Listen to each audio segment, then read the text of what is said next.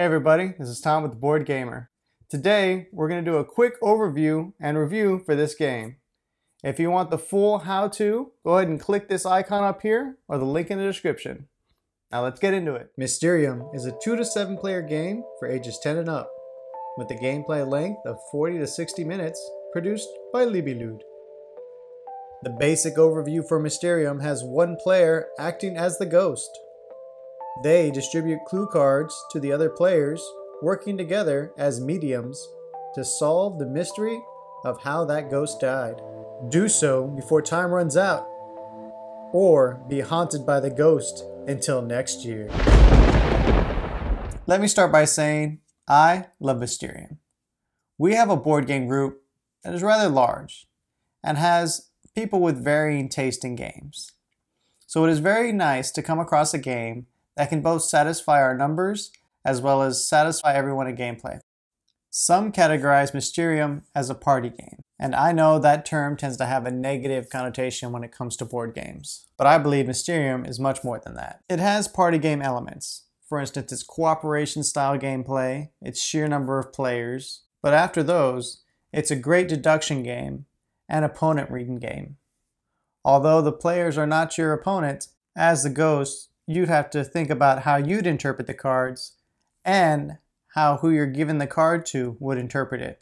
Now for the components. These cards are illustrated beautifully.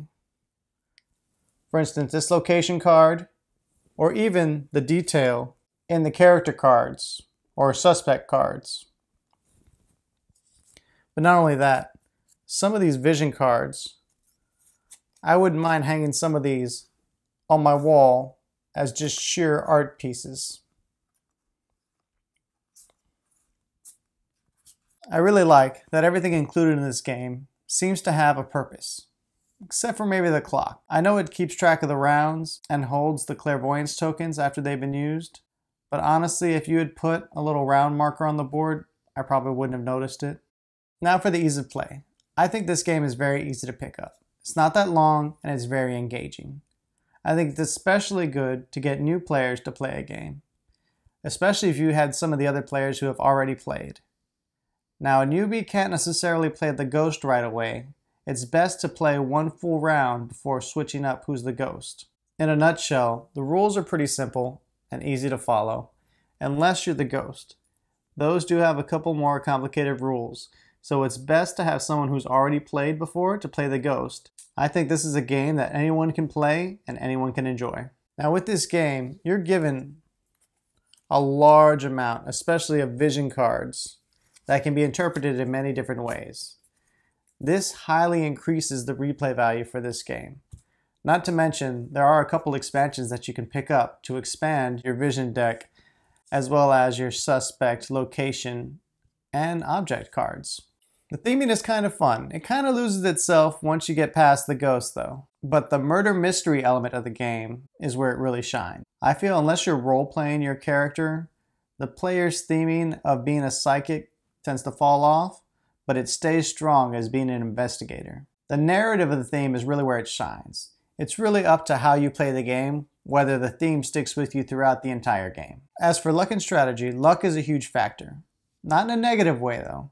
It's more in whether or not the players will interpret the cards the way the ghost would when dealing them out to the players. But in that aspect, luck can also be helpful because they could come to the same conclusion even though they didn't follow the same path of thinking that the ghost did when giving them the card. Now for the clairvoyancy tokens, that's where the real strategy of the game comes in. Not only are you worried about the card in front of you, you need to pay attention to the other players' cards and interpret it how you think it would. Because if you are pretty sure that that person is wrong, you can increase your clairvoyancy to help you towards the end game by guessing correctly whether they are right or wrong. And in that case, it pays to pay attention to the other players. I want to conclude by saying Mysterium is probably the most played game in my collection. This board gamer says, not boring in the least. Thanks for watching. Please like, subscribe, and ring the bell to get notified about new videos. If you're bored now, click this for more games.